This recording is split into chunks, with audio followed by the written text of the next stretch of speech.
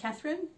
I'm Brenton. And we are here to talk about community and gathering and small group. We lead a small group that began after the January 21 days of prayer and fasting and was designed to be a start-finish group to finish before Easter. But then what happened? Well, when COVID hit and lockdown happened, we decided we need to keep meeting with these people. So we meet every week on Zoom, we read the Bible, we pray together, we have communion together, and we've decided we really want to keep meeting. What do you like about the group? Oh, lots and lots of things I like about the group. I like that I get to have an expression of church every week in wherever I am and wherever everyone else is. And like Jody and Stuart were talking about on Sunday, I love having people who are cheering me, cheering us on, and who are challenging me in, that sounds confrontational, it's not. Like encouragingly challenging me. Sure. Yeah. And what surprised you? There's been, more often than you'd think was necessary, a sense of God's Spirit in the room.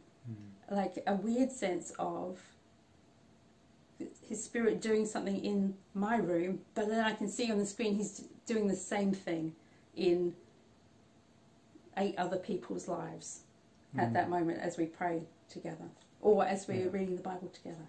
Yeah. What about you? That's certainly been one of my significant moments. It's also been, I think, really good to be open and honest with each other, and as we read the Bible, being really honest about our own struggles with doing what we hear the Bible saying, and learning to read the Bible as us, as community.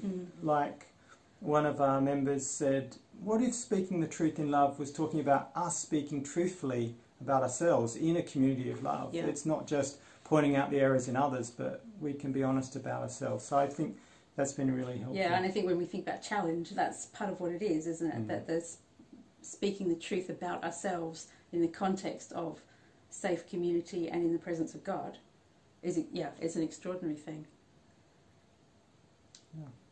I think one of the other things I like is when we do a challenge together, or a whopping, what would happen if?